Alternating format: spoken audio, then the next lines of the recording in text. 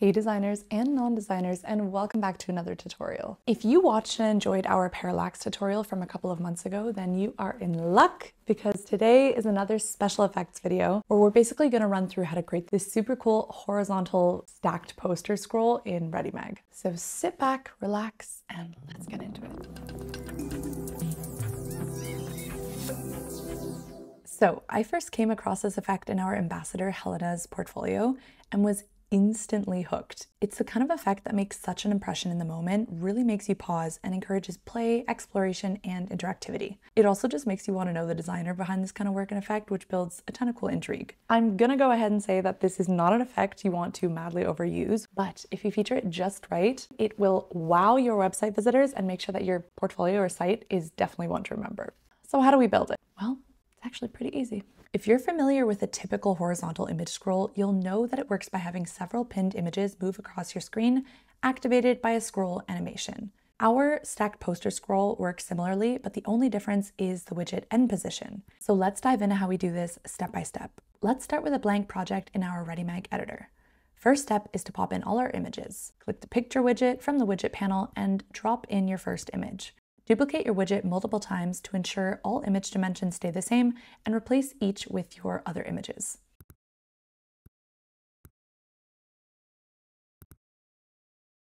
Now space your images out to their starting position.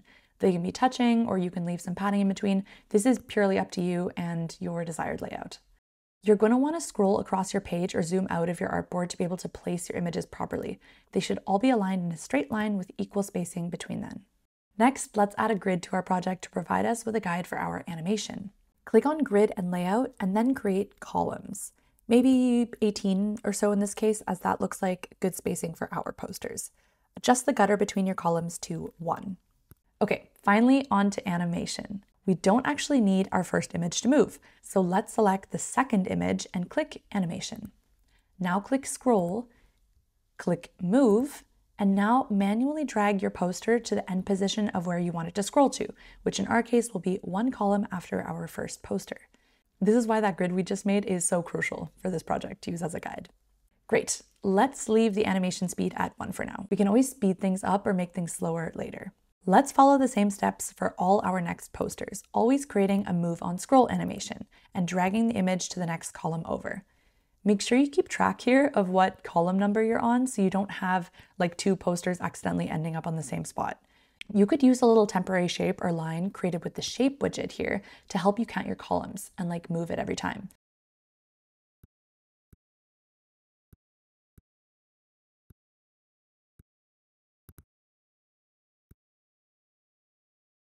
You'll need to zoom out again to access your posters off screen or simply scroll across your artboard to reach them. With either option, just keep to the grid to orient yourself. Okay, we did it! Now you'll notice one crucial issue when we preview our live animation.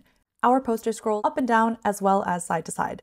We obviously need to fix this, so in our scaled layout, we're going to select all images, click Position, and pin them to the center of our screen. Now they're not going to go anywhere. Now let's preview again. Now they should only scroll horizontally the way we want them to. As you're previewing your live animations, if you notice they don't play right or get cut off, it's because your page height is too short. This is super important. A horizontal scroll animation always needs a high pixel count to play, so let's adjust our page height to something big enough that allows our animation to play in full.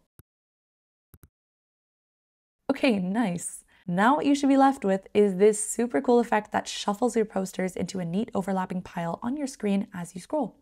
You could always take this design a step further and create links for each image so they link out to articles or live social posts, for example, or even make them draggable by clicking the draggable button so users can drag them around and see each more clearly. You could also select the lightbox option so viewers can see each poster full screen or even add another animation type like scale on hover.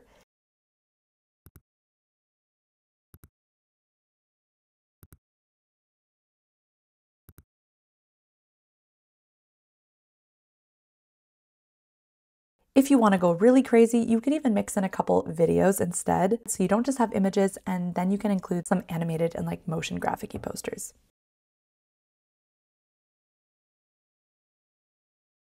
Last little tip, If you stack all of your pages vertically, you can also add content above and below this stack poster scroll by starting a new page and adding whatever you want there.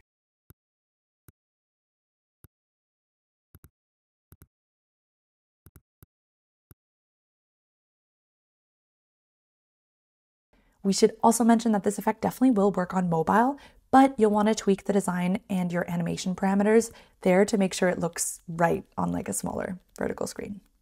Okay, congrats, we did it. I hope this was easy enough to follow, and I really hope you can start incorporating this effect and like these principles into all of your projects right away. We'll see each other in a little bit in the next YouTube tutorial, and until then, check out the rest of our channel and follow us on TikTok for a bunch of like mini tutorials, tips, inspo, anything you can imagine. It's super fun on there. So give us a follow if you haven't already. Right, that's it. We'll catch you in the next one, and until then, happy designing.